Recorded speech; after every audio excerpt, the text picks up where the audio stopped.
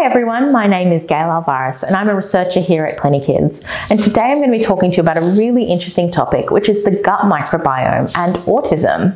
So the gut microbiome, or the microbiotic organisms that live in our gastrointestinal system, is a really interesting topic in autism because we know that for some people on the spectrum there are really well-known gastrointestinal difficulties that people can experience.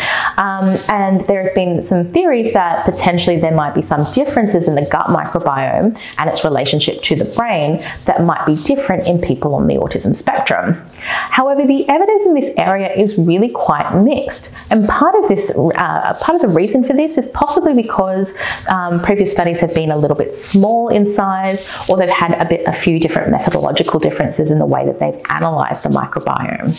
So the study we're talking to you today has just been published, and it looked at the gut microbiome and some other clinical and diet information from children on the autism spectrum to really ask the question of whether there are differences in the gut microbiome in people on the spectrum.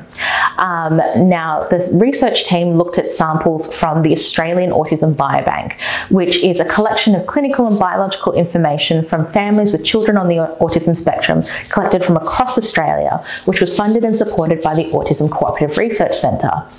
The research team looked at 247 children on the autism spectrum, their siblings who shared the same environment as children on the spectrum, and children who weren't on the autism spectrum from the general community. And what the data showed was that there actually were no differences in gut microbiome between children on the spectrum and children not on the spectrum. Instead, what the data showed was that there were differences in diet between these groups of children. And in fact, restricted or more limited diets in children on the autism spectrum were related to less diverse gut microbiome profiles in these children.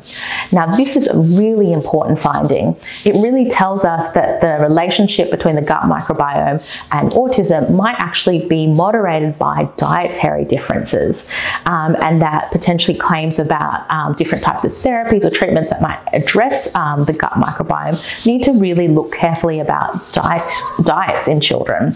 And really a lot more research needs to be done to understand the relationship between diet and the gut microbiome in children on the spectrum. So really interesting study, but lots more research to be done in this area.